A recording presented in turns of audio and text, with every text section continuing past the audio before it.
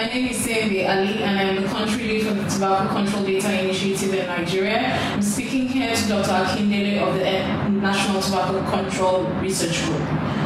Dr. Akindele, can you please introduce yourself? Thank you, Seember. I'm Dr. Akindele Adebiyi, just like you said. I work with the College of Medicine, University of Ibadan. I'm a researcher, as well as a lecturer. So I do research in cancer prevention and health systems research. I'm also the coordinator of Nigerian Tobacco Control Research Group, and currently the president-elect of the International Epidemiology Association. Done quite some work with tobacco control advocates and other stakeholders in tobacco control forward in Nigeria. Thank you. It's a pleasure to speak with you. Dr. Akindele, can you tell us a bit about your background in tobacco control? What drew you to this work? I grew up all my life being, bombarded with, tobacco exposure in school, and then also these adverts. I don't know whether you remember the advert on tobacco makes you to play football very well, and then many of my friends were using targets then to be able to,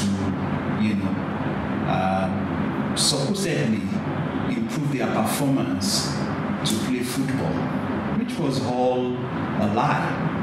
But we didn't know as kids then.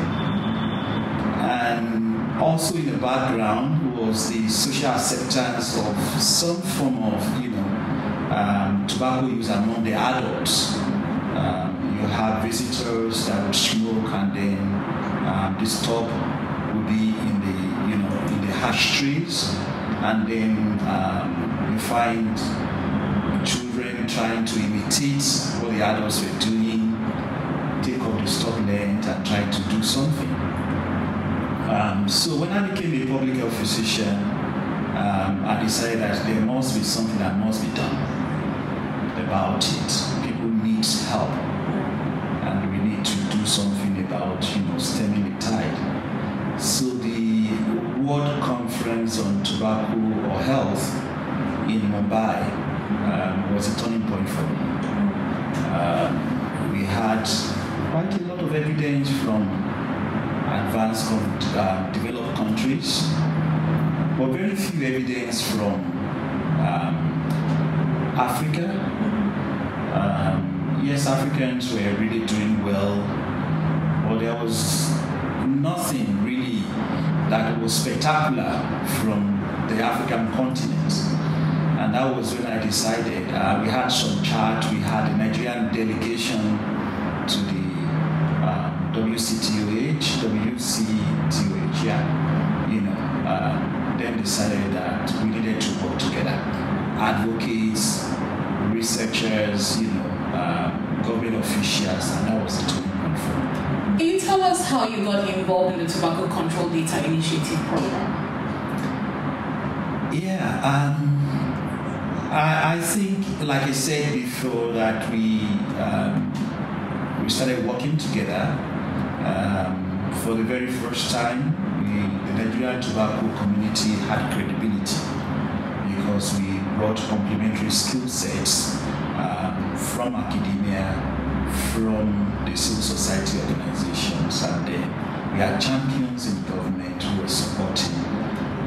So it was a close-knit community.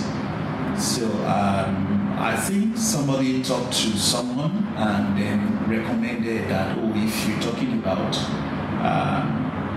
tobacco control, you needed to reach out to a few people, and I think I was one of those that was mentioned. So when I was contacted about, would you like to be part of this? I was delighted. Why? The major reason why I was delighted was that a few years back, we actually talked about the lack of a central place, a platform to aggregate data and aggregate information about tobacco control in Nigeria. And at that point, a website was actually mounted, but it was not funded. Unfortunately, that put paid to that. Of course, there are a few things that a few people did here and there, but it wasn't a concerted effort, bringing together expertise and what have you. So when I heard about this, I was really very happy that, it doesn't matter who is doing it, as long as it's done, and it moves us forward. That would be exciting. Can you maybe speak a bit more about your role in the Tobacco Control Data Initiative program so far? How have you supported the program? And maybe you can also speak a bit about what is your impression of the dashboard so far? Okay, so I should, I have a few stories to tell. When we were pushing the legislation on tobacco control within Africa, in Nigeria specifically, a few of the National Assembly men asked us that, show us liquid data. Don't come bombarding us with evidence from elsewhere. So I had that at the back of my mind because that had informed most of the work that I've done so far. So in working with the TCDI on this tobacco data initiative, my role was to curate data, find out about the evidence that is local and yet meets international standards. Look at some of the evidence that have been put forward, critique it, and be sure that it meets, the rigor that is expected of, scientific evidence, so that we are informing people based on science and not based on hearsay or based on, emotions. We needed to be credible.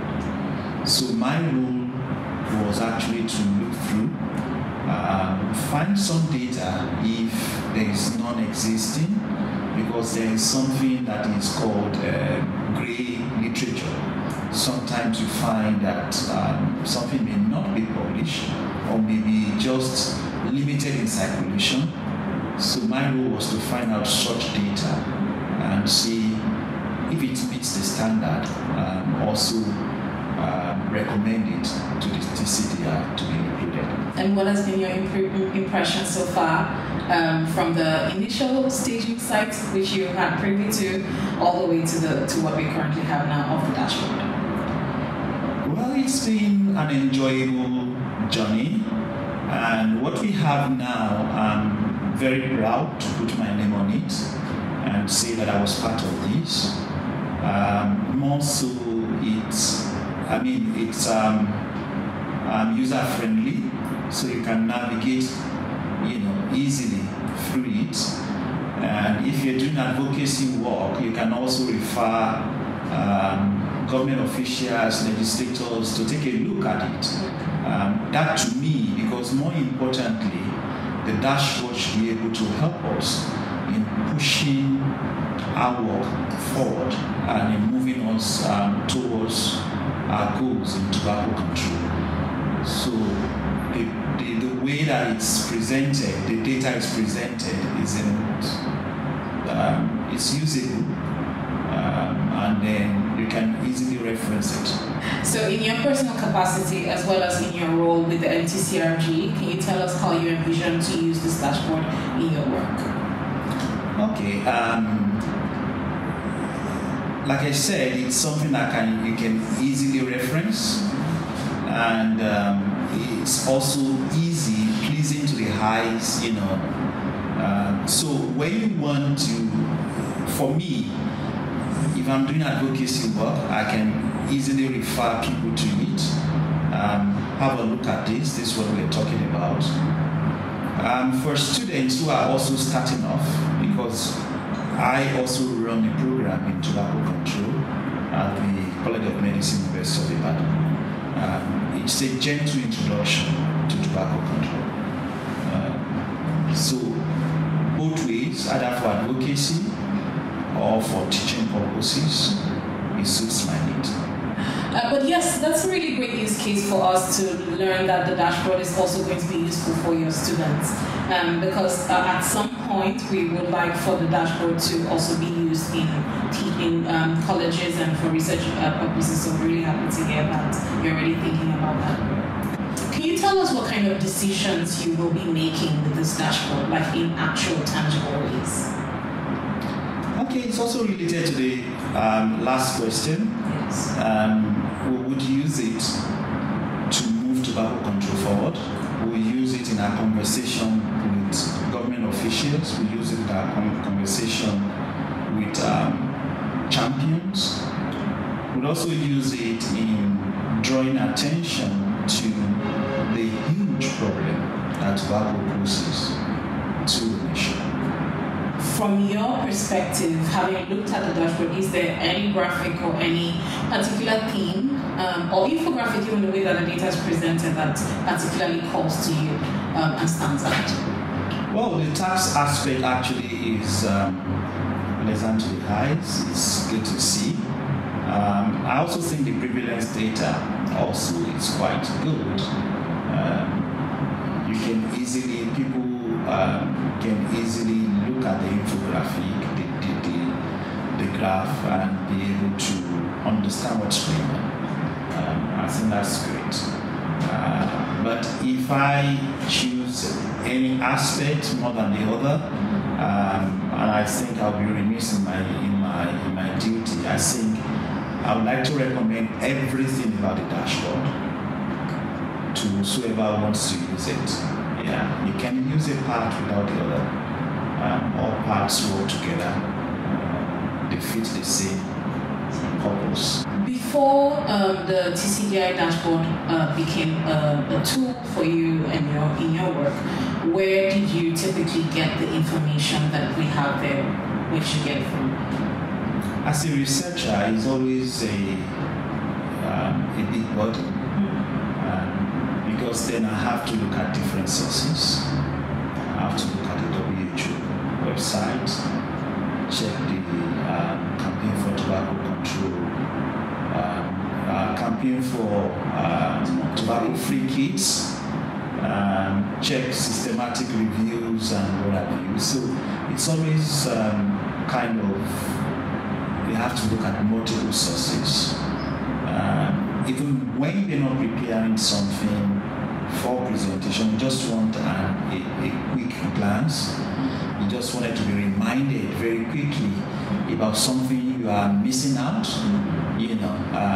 or you just want to wrap your brains around some aspect that you feel so strongly about and you are discussing and you really want a quick reference. That to me is a big burden. Because then you have to do this every time because we are not computers. So having a dashboard where you can easily go to at a glance in conversations you can easily reference, to me, is a beauty. It's really great because, like you mentioned, a lot of the different information that you would have typically been pulling from different sources is now already curated into this one-stop shop, so to speak.